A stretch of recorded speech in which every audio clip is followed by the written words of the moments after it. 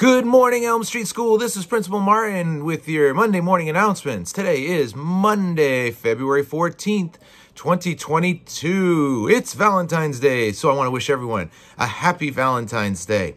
It's also a day two today. We have a few birthdays today. We have Jordan Alcala has a birthday. Arandon Campuzano has a birthday. Devin Day has a birthday. Mason Hernandez has a birthday, and Sari Race has a birthday. Happy birthday, friends. For lunch today, we have lots of good stuff. We have nachos and with cheese and salsa, chicken Caesar salad, and bagel fun lunch. I also wanted to make sure I announced today that the penny wars are really ramping up. There's lots of great money being raised for our school. So thank you so much for bringing in stuff. And second grade has raised $93.25. Fourth grade has raised $160.09.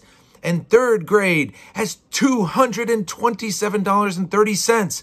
That's amazing because we've raised now a total of $1,298.25.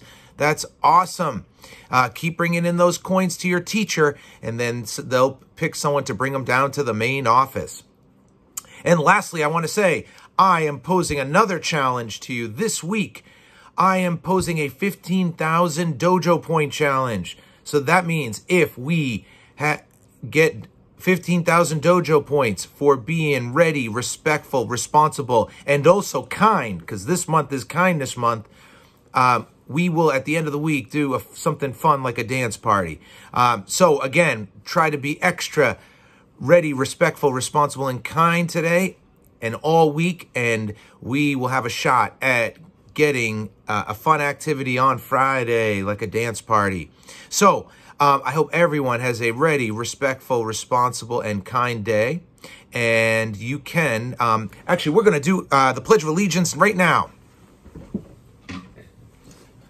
So if everyone would turn towards the flag, put your hand over your heart, and say it with me.